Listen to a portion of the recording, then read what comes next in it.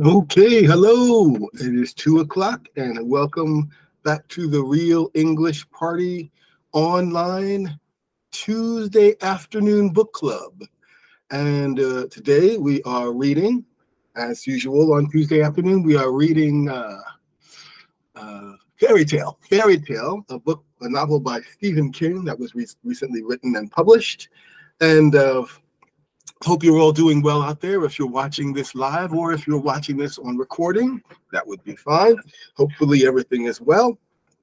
I'm just waiting for my tablet to boot up so that we can actually read the book. But so in the meantime, I wonder how you guys are doing. Is everybody doing okay in this heat? I know I was out there teaching kindergarten this morning, and I had to take maybe 2 showers just this morning because it was just so hot. Just to walk outside, I would be sweaty within 5 minutes. So, yeah, I hope you're taking care of yourself. We are at like peak heat right now. Fortunately, I am indoors under air conditioning, and hopefully you can understand everything that I'm saying, right? Because I'm speaking at native speed at this time. But in any event, now I'm here. We're ready to begin our reading. Let's just do a little recap. As we know, this is a story about a boy named Charlie. We're calling him a boy because the story starts when he's a child, about 10 years old or so. And, he loses his mother. His father becomes an alcoholic. He prays to God that he will do anything if his father would recover from his alcoholism. And his father then does recover from his alcoholism. So the boy feels like he owes God something. And he feels he has the chance to repay God when he helps an old man in an old spooky house. It's a spooky house in his neighborhood that they used to call the Psycho Home. Of course, it was really called the Bowditch House because the old man's name was Mr. Bowditch.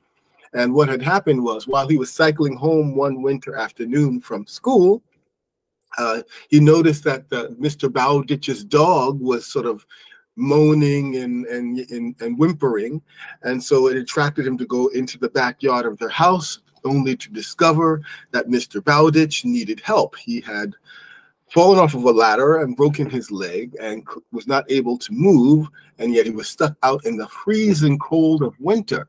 So, of course, the boy immediately called 911, helped Mr. Bowditch by giving him some old, very, very old painkillers. And, of course, the ambulance did come, and they took Mr. Bowditch to the hospital. The only problem now is that, well, Mr. Bowditch needed someone to take care of his old dog. So the boy agrees to take care of the dog. He would maybe feed the dog that evening and the next morning. And it looks like the boy is starting to develop a bit of a relationship with Mr. Bowditch's old dog. So we'll see how that goes as we go forward. And apparently, Mr. Bowditch was very secretive and didn't want the boy to know very much about his house. So he made the boy promise that he wouldn't snoop around. Of course, the boy, Charlie is yet he is still attracted to a shed in the backyard, noticing that it's not big enough to be a garage for a car and a bit larger than a tool shed. So he was interested in snooping around there, but of course the shed was locked and the boy did not have the key. So because of that, it was decided that the boy would just stay in the living room and take care of the dog. And of course, the boy did, from what I understand, notice when he was in the house that although the house was quite clean, it was in disrepair. If you remember what that means from the last time we said disrepair, basically it means that the house had many things that needed to be repaired or maintained. So, of course, the boy agrees or decides, I should say, he decides to, I guess, wake up early the next day. He's going to be a little bit late for school. He already called ahead and planned for that because I guess he wanted to go and take care of the dog. And we can assume he also wanted to perhaps repair the house. right? We can assume he also wanted to do that. All right, so that's where we are right now. It does look like now my screen is beginning to share, so we will be able to look at the book on my tablet in short order. And then once that happens, we can begin our reading. I feel like I'm missing something from the last part of the story, so let me see. I'm pretty sure. Yeah, we know that the boy did also visit the house again later that night, just because he wanted to check on the dog. And it was probably a good idea because the dog was actually quite scared. And so he was able to comfort the dog by finding an old shirt of Mr. Bowditch that the dog can lay on and be comforted by his owner's scent. So I know that that's one thing that has happened. And so now I'm assuming he's going to visit Mr. Bowditch at the hospital. He's also going to help Mr. Bowditch fix his house. I'm thinking that these things are going to happen. So let's see if they do happen. All right, so we are beginning chapter 3. And the chapter 3 is called A Hospital Visit, Critters Never Win, The Shed. Right, okay, so then that pretty much brings up a lot of what we've talked about already. So let us begin. I guess, yeah, apps closing here. Let's close those up. Okay, let us begin. Oh,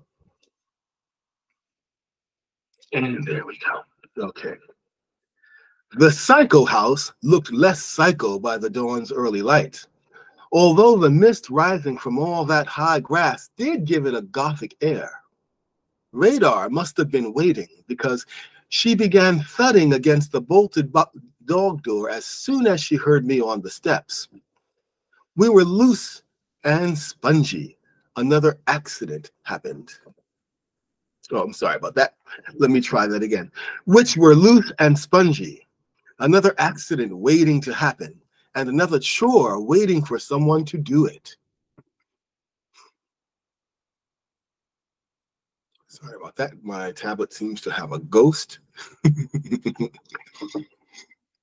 That's probably too small for you to be able to read. Let's maximize that if we can. Oh no, and my tablet is frozen.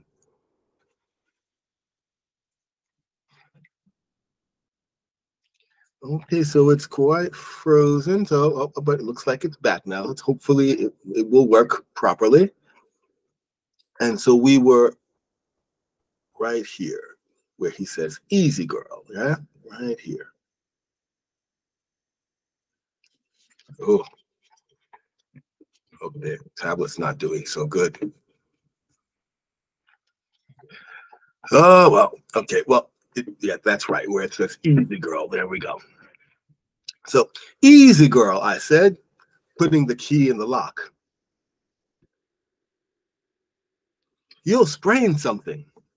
She was all over me as soon as the door was open, jumping and up and putting her front paws on my leg. Arthritis be damned. She followed me into the kitchen and watched, tail wagging, as I scraped one last full cup from her diminishing food supply. While she ate, I texted Dad and asked if he would stop at a place called Pet Pantry on his lunch hour or after work and pick up a bag of dog food. Origin Regional Red. Then I sent another, saying I'd pay him back and Mr. Bowditch would pay me. I considered and sent a third one. Better get a big bag. It didn't take me long, but radar was already done.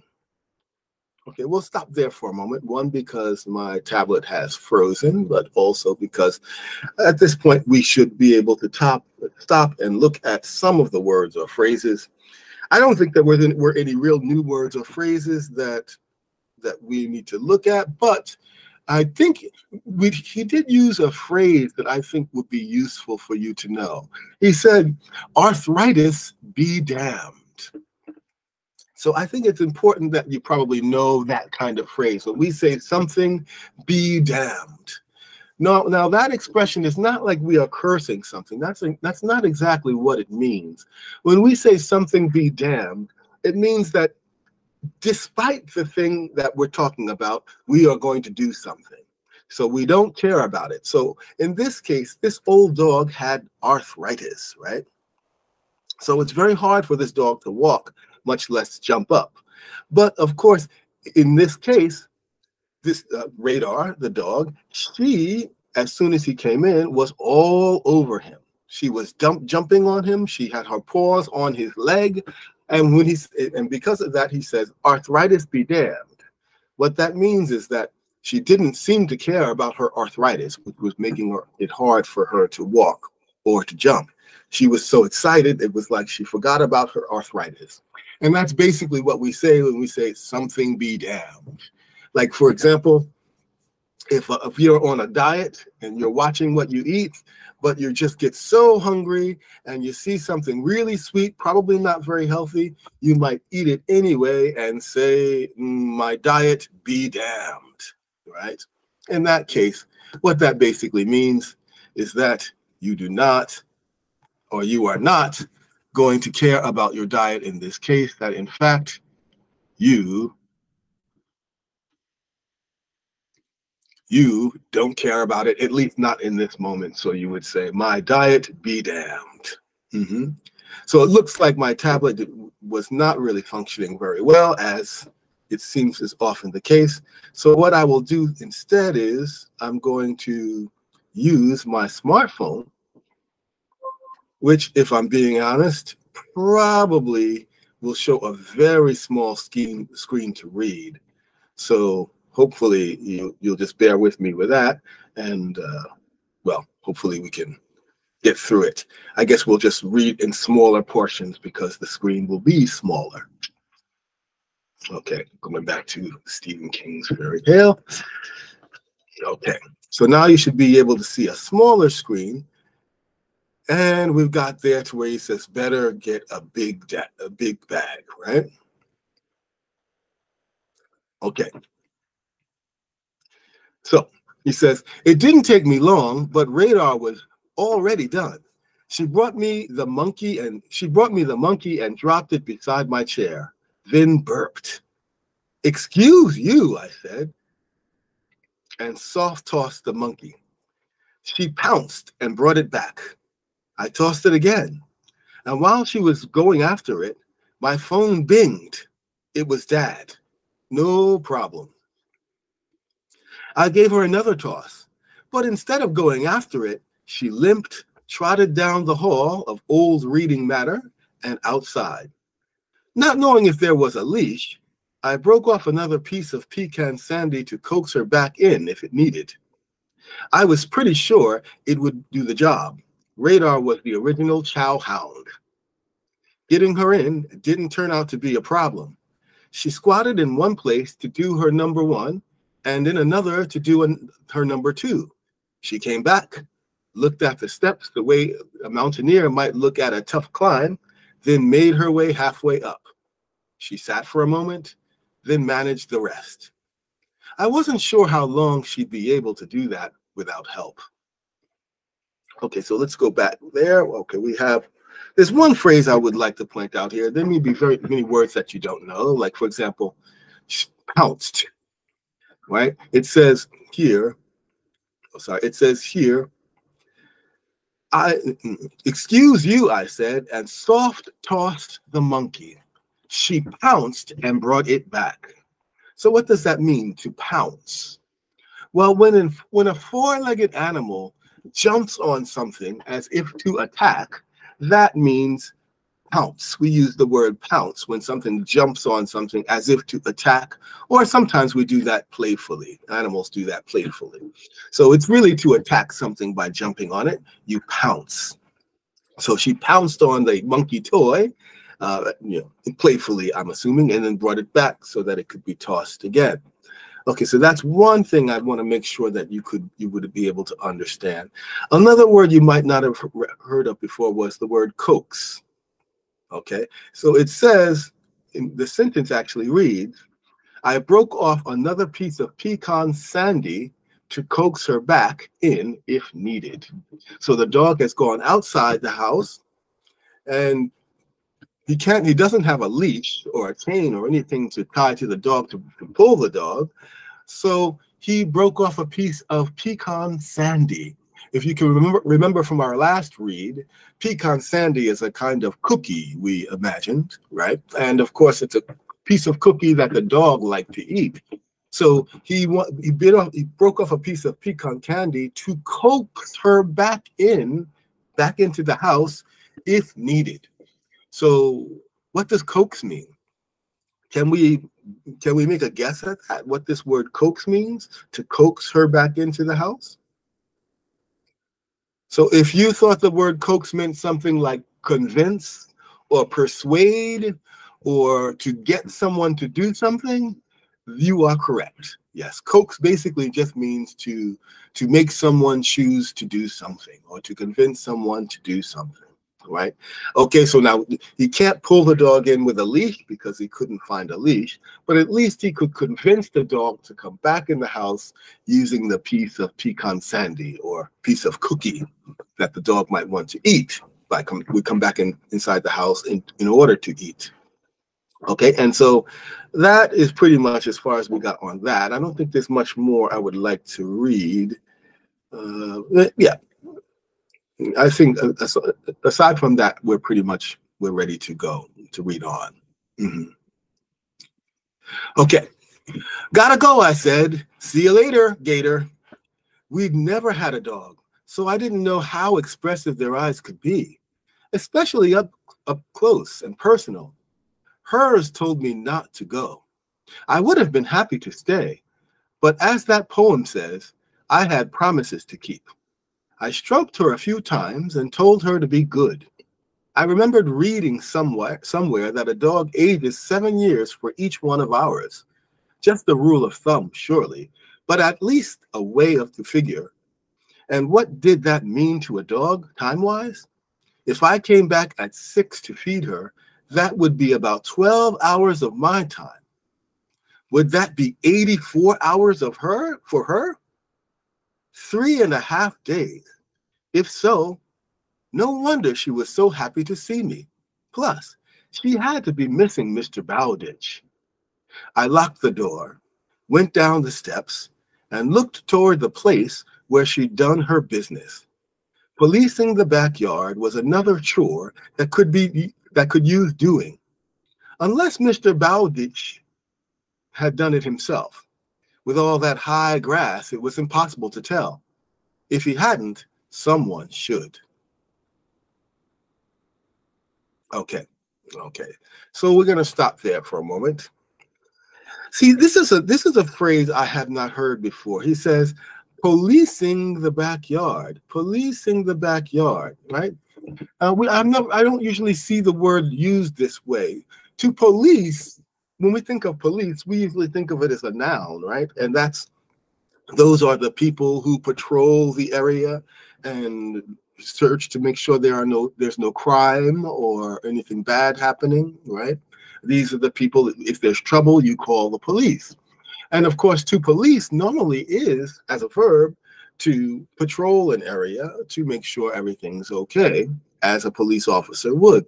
In this case, he said policing the backyard was another chore. I'm assuming that then in this area, they call policing the backyard really just maintaining an area, just checking for damage and repairing if you find it. So that's another way we can use policing.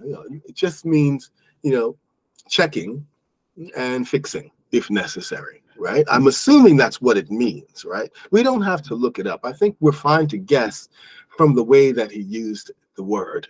I think we could tell. Another phrase he used here that you might not know is rule of thumb.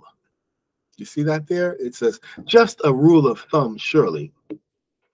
Okay, so what is a rule of thumb? Normally, when we use the phrase rule of thumb, we are talking about, it is an idiom, but it basically just means it's not a real official rule. It's just something that people often say that might be true. So it really is something that maybe it might be true. A lot of people seem to believe it, so it could be smart, good wisdom, but we don't know for sure. What we call that a rule of thumb, you know? So what rules of thumb can you think of in your culture? Like, I'll think of another rule of thumb. They said that you shouldn't leave your milk out. Well, at least you should keep your milk in the refrigerator as much as possible. Don't leave it out any longer than it needs to be outside of your refrigerator. And why? Well, obviously, milk does spoil when it's left at room temperature. It spoils faster. I don't know if it needs to be put in the refrigerator immediately. If it's left out for 5 minutes, 10 minutes, I don't think it would make a big difference. But it's a rule of thumb that you should put the milk back in the refrigerator as soon as possible. Don't leave it out any longer than necessary. That's a rule of thumb. It's wise to follow it, even though it may not be an official thing or something that's scientifically proven. So you can think of those as kind of rules of thumb. It's not the same thing as a custom. Taking off your shoes when you enter the house is a custom, right? Right. But like a rule of thumb might be,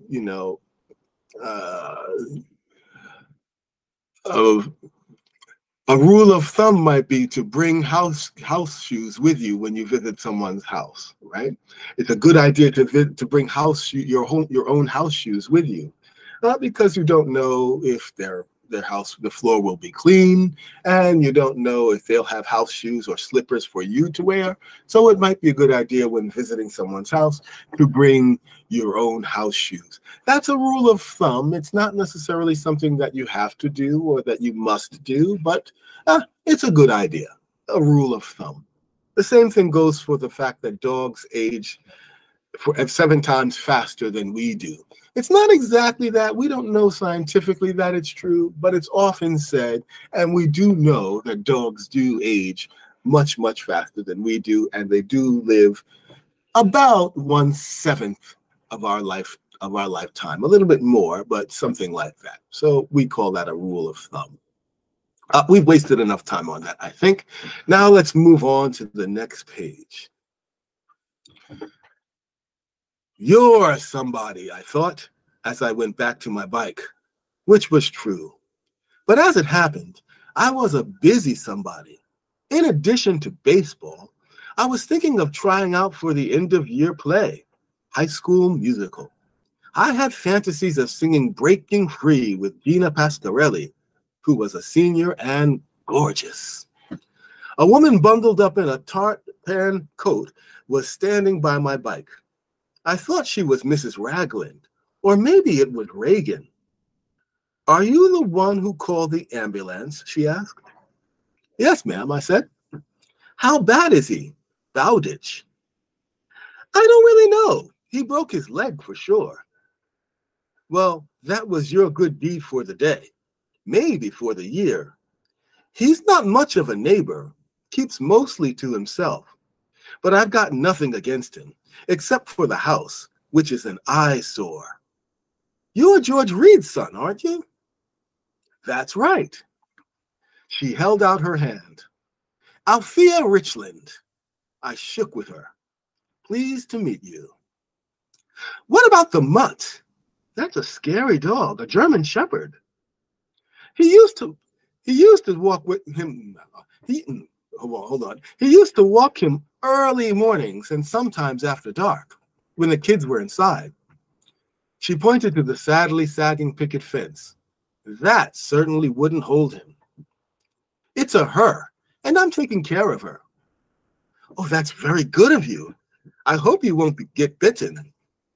"Oh, she's pretty old now, not mean." "To you, maybe," Mrs. Richland said. "My father had a saying, an old dog will bite twice as hard." A reporter from that rag of a weekly came by and asked me what happened. "I think he's the one who does the call-outs. Police, fire, ambulance, that kind of thing." She sniffled. "He looked about your age." I'll keep that in mind, I said, not knowing why I should. I better get going, Miss Richland. I want to visit Mr. Bowditch before school. She laughed. If it's Arcadia, visiting hours don't start until 9. They'll never let you in this early. Okay, so now we've gotten to the end of the section. Let's go to the first page that we had read in this reading. Okay, so not much happens here. He's leaving Mr. Bowditch's house, and in leaving Mr. Bowditch's house, he finds that there's a woman outside waiting for him by his bicycle. She asks him, sorry, I don't understand. She asks him if she is who he is, and that she wants to make sure because she knows that there is some reporter of some kind, a very young reporter, that seems to want to interview him, perhaps about the emergency that he helped with. Of course, his name is George Reed. I keep thinking of him as Charlie, but okay, his name is George Reed, not Charlie Reed. And of course, so in this case, he speaks to her. It's a very polite conversation. I think there might be just one or two phrases that might be useful to you that you might not know. Of course, if you really want them all explained, you really need to join the event. But since you're not here, I'll have to think of some that I think are kind of useful. Okay, so here we go. All right.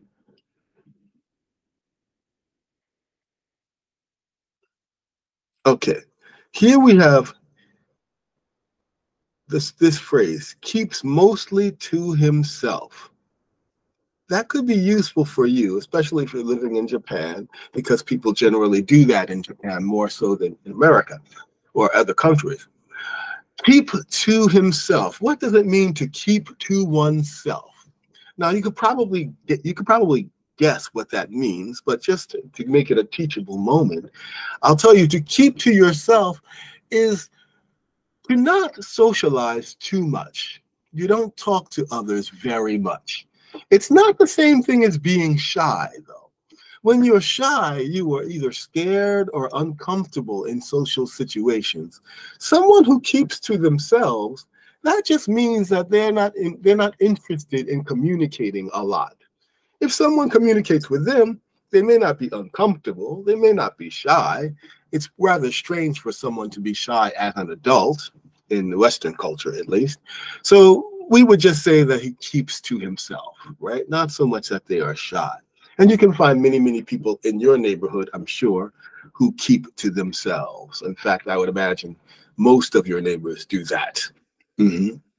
We have also that it said that the woman was bundled up in a tartan coat. Or well, not tartan. I said tartan, but it's called a tartan coat. And a tartan coat is basically, it's almost like I forgot what kind of coat they used to call it. But in any event, you could think of tartan as like the tartan print, right? Or it's a certain kind of print that you actually wear. So the pattern of the coat is called tartan print. And so a tartan coat, I'm assuming, is a coat like that with tartan print. But unfortunately, at the moment, I cannot remember what the long coat that people wear oftentimes in this winter and in the fall. But okay, I can't remember. But bundled up was the question, right? To bundle up. To bundle is to gather into one bunch, right? So if someone is bundled up, what that means is everything that they're wearing, they have gathered into a bunch to keep them warm. So if you can imagine, she's wearing a coat, she's wearing a scarf, maybe she's got gloves, and she's got it all bundled up under her chin, right? Because she's cold. So that's bundled up, bundled in a tartan coat. That might be something that you might find useful. To have something bundled up means to have it grouped or wrapped tightly, usually for warmth or comfort. And okay, the next page, I think there was a word there that I would like to review with you.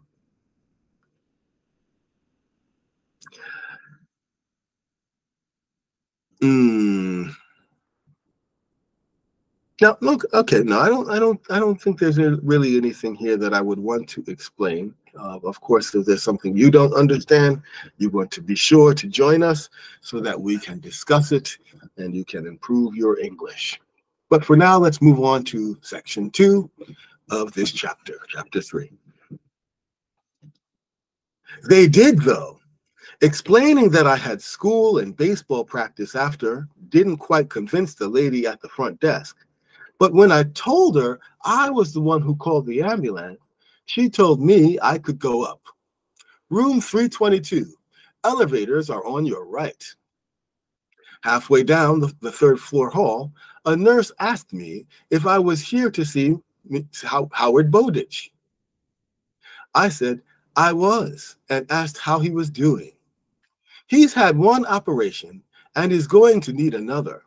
Then he'll be facing a fairly long period of convalescence. And he'll need a lot of physical therapy. Melissa Wilcox will probably be the one to take that on. The leg break was a particularly bad one, and he also pretty much destroyed his hip. It will need a replacement. Otherwise, he'll be spending the rest of his life on a walker or in a wheelchair, no matter how much therapy he does. Gee, I said, does he know? The doctor who has set the break will have told him what he needs to know right now. You called the ambulance? Yes, ma'am. Well, you may have saved his life. Between the shock and possibly spending a night outdoors, she shook her head. It was the dog. I heard the dog howling. Did the dog call 911? I admitted that had been me. Okay, so of course he's now talking with a nurse who's explaining his condition. So Mr. Bowditch has got a pretty big problem here. Not only did he break his leg, but maybe his hip now needs to be replaced. It looks like if they can't do the full amount of treatment for him, he may not be able to walk properly again. It's pretty bad damage.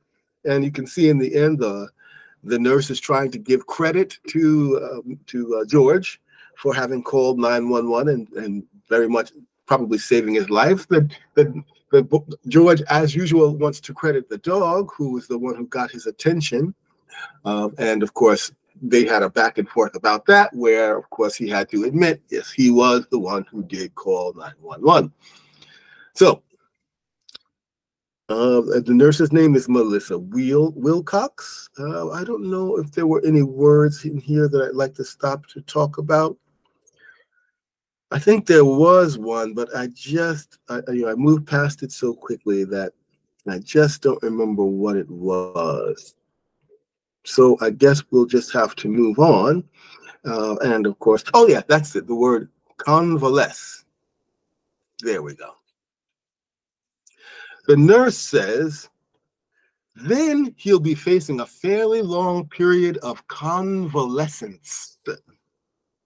Convalescence.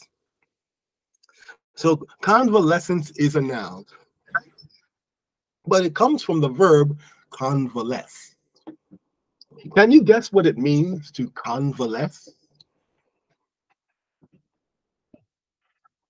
From this context, if you had guessed it was anything like getting better or heal or improve your health, then or recover, then you are correct. Yes, convalesce. To convalesce means to recover or to return to good health or to good condition. So if convalesce, the verb, means to recover, then convalescence, the noun, simply means recovery. So he'll have a long period of recovery. It will take him a long time to recover. So there, we've got a more advanced word that we can use there. Instead of heal or instead of recover, we can say heal. I mean, we could say convalesce or convalescence as a noun. So that could be useful to you. Write that down in your notebook if you have one. And we're moving on. If you want to see him, you better go down. I just gave him a shot for pain, and it'll probably put him under before long. Broken leg and hip aside, he's severely underweight. Easy pickings for osteoporosis. You might get 15 minutes before he's off to see the wizard. Okay, so now you can see there, they're saying that they gave him a drug that's probably going to make him go to sleep. She says that he's very underweight, slim, easy pickings, easy pickings. When we say, I like this phrase, easy pickings. When we use this phrase, easy pickings, it means it's an easy target, or it's not a hard target to hit, or not a hard thing to do. So, for example, osteoporosis is a disease of the bone, and if someone has osteoporosis, that means they have nothing but bone. So we could say it's easy pickings for osteoporosis because they are bony, because they are skinny, they're underweight. So osteoporosis could easily set in for someone who is underweight. Basically, they're saying it will be easy for him to catch osteoporosis. But easy pickings is a good phrase. You want to look out for that phrase. Catch it a few more times before you ever try to use it. But yeah, whenever something is an easy target to achieve or something that's easy to accomplish, we would say it's easy pickings, right? So that's a useful phrase. And then, of course, they use this phrase, he's off to see the wizard. Now, depending on how old you are or how well-versed you are in American culture, you might or might not know this phrase, off to see the wizard. But it comes from an old movie. I would say, I want to say the movie was filmed in the 30s, 40s, maybe, possibly 50s. I'm not so good with the timing in Hollywood, but it was called The Wizard of Oz. And of course, off to see the wizard. Off means we're going, and to see the wizard, we're going to see the wizard. It means that whole story was about a woman who was lost in an imaginary land or some fantasy land and wanted to get back home, and she needed to find the wizard of this place in order to go back home. It was a musical feature, so one of the most popular theme songs was "We're Off to See the Wizard." Right? And so they often sang, "We're off to see the wizard, the wonderful Wizard of Oz." Now, of course, at the end of this movie, it turns out that this was all a dream, and so she wakes up. All right, so of course, now as this nurse says, he's off to see the wizard, basically what she's saying is it's sort of like a very clever way of saying that he's going to sleep, right? He falls asleep. Right, so that's just sort of a play on that movie, and of course the main character having been asleep the whole time. Being off to see the wizard is Stephen King, through this nurse, his way of saying go to sleep. Off to see the wizard. Well, let's move on to part 3, shall we? Okay. Mr. Bowditch's leg was up in a pulley contraption that looked straight out of the 1930s comedy movie. Only Mr. Bowditch wasn't laughing. Neither was I. The lines on his face looked deeper, almost carved. The dark circles under his eyes were darker. His hair appeared lifeless and thin, the red streaks in it looking faded. I guess he had a roommate, but I never saw him because a green drape was drawn across the other half of 322. Mr. Bowditch saw me and tried to straighten up in his bed, which made him grimace and hiss out a breath. "Hello there. What's your name again? If you told me, I don't remember," which, given the circumstances, might be forgivable.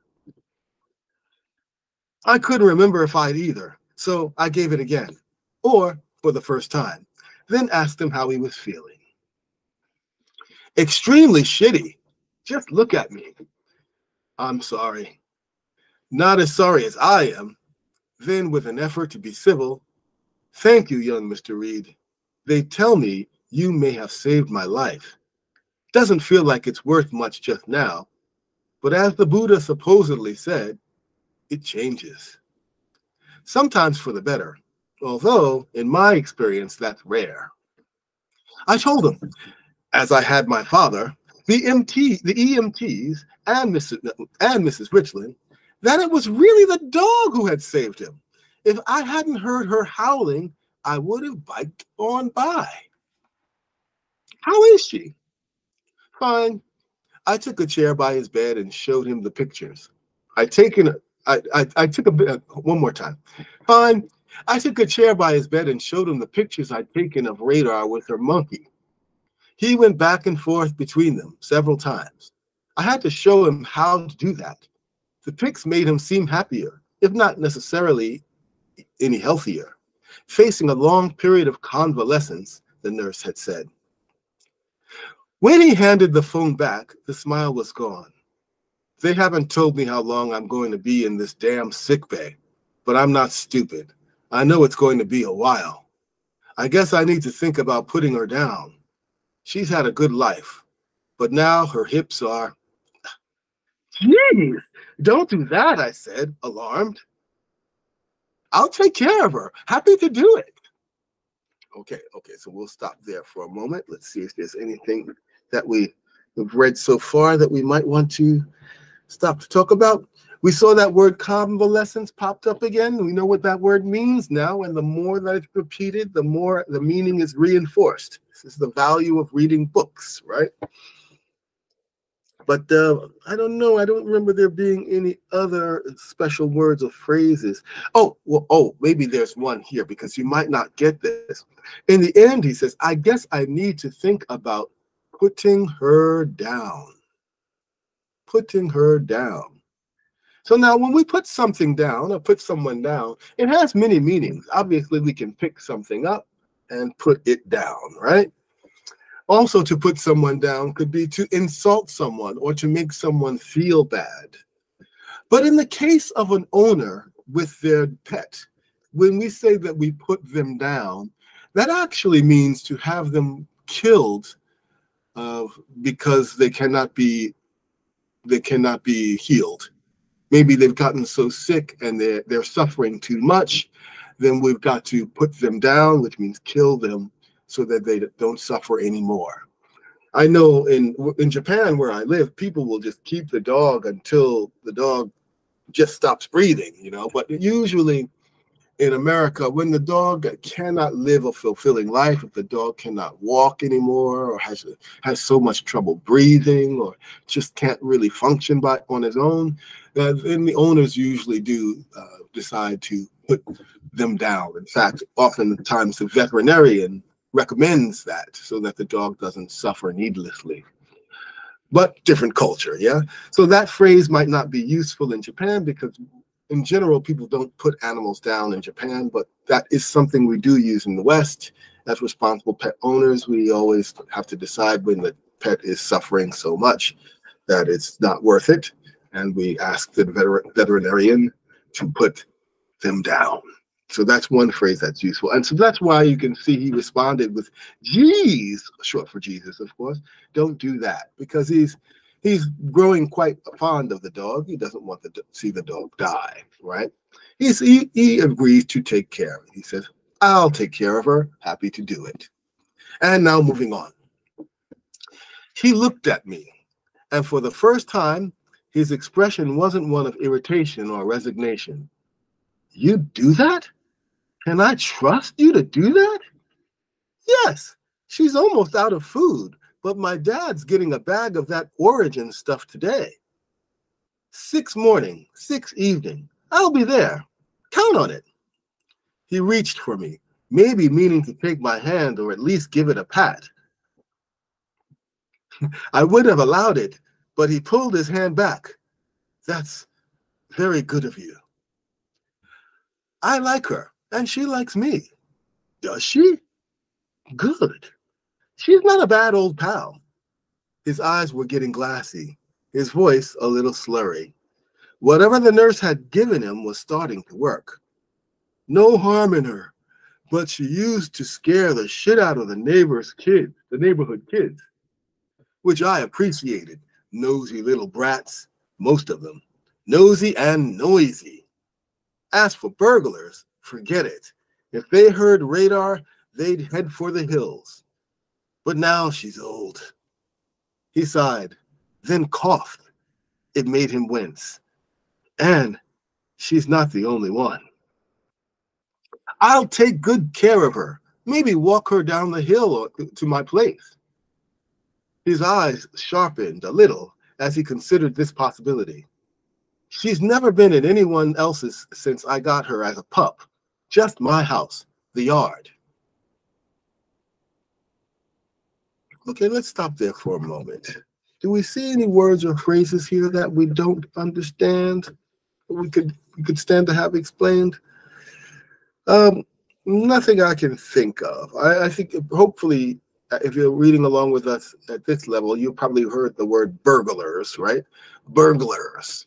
Burglars are people who burgle. To burgle is to steal someone, is to steal something from a place, usually by sneaking in when no one is there or when no one notices, and sneaking out. That is to burgle. So a burglar is someone who would try to sneak into your house, maybe late at night, take some things and sneak back out of the house. He's saying, as for burglars, forget it, right? If they heard radar, they'd head for the hills. Now that phrase, head for the hills, that's useful. He says if the burglars hear radar, who is the dog, they would head for the hills. Can you guess what head for the hills means? I mean, your English might be good enough to know that head means to just start to go somewhere, right? To head out, to start to go out, right? But to head for the hills, well, head for, that means that go in a direction, right? Why the hills? What does it mean? Well, without explaining the history of it, because I don't really know the history of it, I hope you could guess that head for the hills means run away, right? Obviously, if you look as far as possible, unless you live in a very flat land, if you look as far as possible, the farthest point would probably lead to a hill. That's where you can't see any further because there's a hill or a mountain. Usually, most lands, if you look as far as possible, the farthest point will be some hill or mountain, right? So to head for the hills is to basically run far, far away, right? Or try to escape.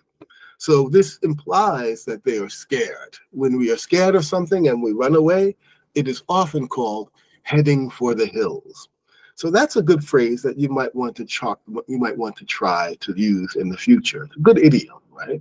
To head for the hills. And I think that's really the only word or phrase we really didn't want to go into, given that we don't have much time. And I do want to finish at least this part of the chapter. So we're moving on to Mrs. Richland. Oh, let's have a sip of coffee, shall we? Okay, ready to go. Mrs. Richland said you took her on walks. The nosy Parker across the street? Well, yes, she's right. We did go on walks when Radar was able to go without getting tired. I'd be afraid to take her any distance now. What if I got her down Pine Street and she couldn't make it back? He looked down at himself. Now I'm the one who couldn't make it back. Couldn't make it anywhere. I won't push her. Overtax her. He relaxed. I'll pay you for what she eats. And for your time, that too. Don't worry about it. She might be okay for a while, yet when I get home, if I get home, you will, Mr. Bowditch. If you're going, feed her, better call me Howard. I didn't know if I could do that, but I agreed. Maybe bring me another picture? Sure. I better go, Mr. Howard. You should rest up. No choice. His eyes slipped closed. Then his lid slowly came up again. Whatever she gave me, whew, high tension stuff. His eyes closed again. I got up and headed for the door. Boy, what was your name again? Charlie. Thank you, Charlie. I thought maybe give her another chance. Not for me. Once was enough for me. Life gets to be a burden. If you live long enough, you'll find that out for yourself. But her, Radar. And then I got old and fell off the fucking ladder. I'll bring you some more pictures. You do that. I turned to go. Then he spoke again, but I don't think it was for me. A brave man helps. A coward just gives presents. He fell silent and began to snore. Halfway down the hall, I saw the nurse I'd spoken to coming out of a room with what looked like a bag of cloudy pea. She saw me and put a towel over it. She asked if I had a nice visit. Yes, but he wasn't making much sense by the end. She smiled. Demerol will do that. Go on now. You should be in school. Okay. Okay, so well, let's look at that. All right, we have, okay, he talks to Mr. Bowditch about Mrs. Richland, and he says she's a nosy Parker across the street. I don't know what a Parker is in this case. He says nosy Parker, but I'm going to assume that a nosy Parker just means like a nosy person. I think we can guess that. Nosy, if you don't know, it means that you like to stick your nose into other people's business. That's where the word nosy comes from. So basically, someone who likes to pay attention likes to know things about other people's private lives, those are nosy people. So he's a nosy Parker. You probably knew that already. And then let's see, not much else here that you probably couldn't guess.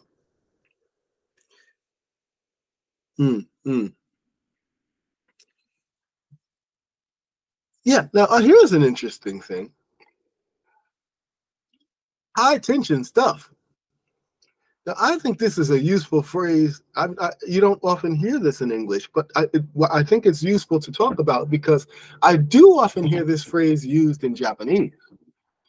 When Japanese people say high tension, what they usually mean is exciting, right? Very exciting or very high energy, right? That's what high tension means when Japanese people say it. But in the English-speaking world, high tension literally means intense, very, very intense or strong, right? And if we use it to describe a situation or a person, it could really mean stressful, right? So it's not always a positive thing. In fact, it could be quite negative when we say something's high tension. In this case, he's talking about the medicine that he took. So he's saying the medicine is intense, it's powerful. That's what he means when he says high tension stuff. So that's how we use the phrase high tension. Otherwise, we don't often use the phrase high tension. So normally when native speakers are using the phrase high tension, we would rather use a phrase like high energy, like I said, exciting, or something like that, right? We wouldn't use the phrase high tension the way that Japanese people do. All right, so that's something to take into consideration as we get to the end of this. Now, looking at the last page, let's see, were there any words or phrases? Okay, so now this whole paragraph here, okay, everything he's saying from this point, I think Mr. Bowditch is just really half dreaming, right? So he's actually like basically talking in his sleep at this point. He's half asleep and he's talking. So he says, give her another chance. Not for me. Once was enough for me. We don't know what he's talking about. He must be reliving some past experience or some past memory. Not for me. Once was enough for me. Life gets to be a burden. Okay, so now while we don't know what he's talking about, it might be good to make sure we understand what the word burden means, if you can't guess what that means. When we say something is a burden, what we mean is that it is something that is troublesome for us to deal with. Maybe it's like a weight on our shoulders or something that's very heavy that we need to carry. It's a trouble for us. We call it a burden. So anything that's troublesome for you, we might say, oh, it's a burden. In fact, we could take the word trouble, and the way we turn that into troublesome, we could also say something is burdensome, and it has that same or similar meaning, right? So there's a useful word that you could use. A lot of times, if someone offers to help you and you want to decline, you might say, oh, I don't want to be a burden, right? That means I don't want to be trouble for you. I don't want to be uh, to make you have to make an extra effort for any reason, right? So that word burden, it could be a useful word to know. But as I said, what he's saying it in here and in this context, we really don't know. It's just, it seems as though he's really just half asleep and just talking nonsensically, which is why in the end, George says, yeah, I couldn't understand. I couldn't make, he wasn't making much sense by the end. That basically that means he couldn't understand what Mr. Bowditch was saying, what Howard was saying, right? And of course, Demerol is a very powerful anesthetic, makes you go to sleep. And so that's why he could not stay awake. So he has finished his hospital visit. The nurse finishes by telling him that he should be in school. And well, now we're up to part 4, right? We've got 4, and we've got only 4 minutes to go. Leafing through this, I think we've got maybe part 4 is very short. So what I'm going to do is I'm going to read part 4 in its entirety. Let's challenge ourselves, see if I can get it done in 4 minutes, and then we'll go a little over to discuss any words that we didn't understand or that I think we should talk about. Okay, so let's begin. By the time I got to Hillview, period 2 had been going on for 10 minutes, and the halls were empty. I went to the office to get an excuse late slip from Mrs. Silvius, a nice old lady with scary blue hair. She had to be at least 75, long past the usual retirement age, but still plenty sharp and good-humored. I think good humor must be necessary when you're dealing with teenagers. I hear you saved a man's life yesterday, she said as she signed the slip. Who told you that? A little birdie. Tweet, tweet, tweet. Word gets around, Charlie. I took the slip. It really wasn't me. It was the guy's dog. I heard her howling. I was getting tired of telling people this because nobody believed me, which was strange. I thought everyone liked stories about hero dogs. I just called 911. Whatever you say. Now run along to class. Can I show you something first? Only if it's a speedy something. I took out my phone and showed her the picture I'd snapped of Mr. Bowditch's TV. That's an antenna on top, right? Rabbit ears, we called them, Mrs. Silvius said. Her smile was very similar to the one Mr. Bowditch had worn when he was looking at the pictures of radar with her monkey. We used to put tinfoil on the tips of ours because it was supposed to improve the reception. But look at the television, Charlie. My goodness, does it actually work? I don't know. I didn't try it. The first TV we ever had looked like this, a table model Zenith. It was so heavy, my father strained his back carrying it up the steps to the apartment we lived in back then. We watched that thing by the hour. Annie Oakley, Wild Bill Hickok, Captain Kangaroo, Crusader Rabbit. Gosh, until we got headaches. And once it wouldn't work, the picture had just rolled and rolled. So my dad called a TV repairman who came with a suitcase full of tubes. Tubes? Vacuum tubes. They glowed orange like old-fashioned light bulbs. He replaced the one that had gone bad, and it worked just fine again. She looked at the picture on my phone once more. Surely the tube for this one would have burned out long ago. Mr. Bowditch probably bought more on eBay or Craigslist, I said. You can buy anything on the internet, if you can afford it, that is. Only I didn't think Mr. Bowditch did internet. Mrs. Silvius handed my phone back. Go along, Charlie. Physics awaits you. Okay, so I'm a little bit confused as to why this character is sometimes called Charlie and sometimes called George. He seems to call himself George Reed. Oh, no, maybe he's George Reed's son. So his father's name is George. His name is Charlie. I think that's how it is. He is George Reed's son. His father is George. He is Charlie. Okay, that's it. Okay, so I had his name right. His name is Charlie. And okay, so nothing much happens here. He just gets to school and he's talking to the nurse. He explains to the nurse that he went to the hospital so he could get an excuse slip, a special paper that says that it's okay that he was late. What else happened? He shows the I guess the school principal a picture of Mr. Bowditch's TV. I'm not exactly sure why. But I guess he maybe wants to do something to help repair it or see if it will work. And he asked about it. Of course, then the principal then explains about how her childhood, she used the television like that, and on it went. To be honest, I do remember also being a child and having a television. I don't know that it didn't use tubes, but it was a really big TV tube. I had a Sony Trinitron, and I think that was, my mother bought that. It was so heavy, it couldn't be picked up. It was like a whole furniture unit, the size of a table, and it had to be rolled. It had wheels, I believe, and had to be rolled into the house. And that was a great time. But yeah, those were the days, yeah. So I do remember the old TV, but even that TV, I think it had push buttons and a remote control and those kinds of things. You know, the older TVs like Mr. Bowditch probably didn't have that. Maybe Mr. Bowditch TV, Zenith, they said, the table type Zenith, it's like, it probably has little knobs that you turn to turn the channels.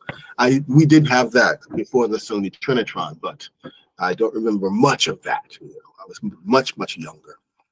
But in any event, we're not going to go over any vocabulary in that last section because it was fairly short, so we could get through it pretty easily.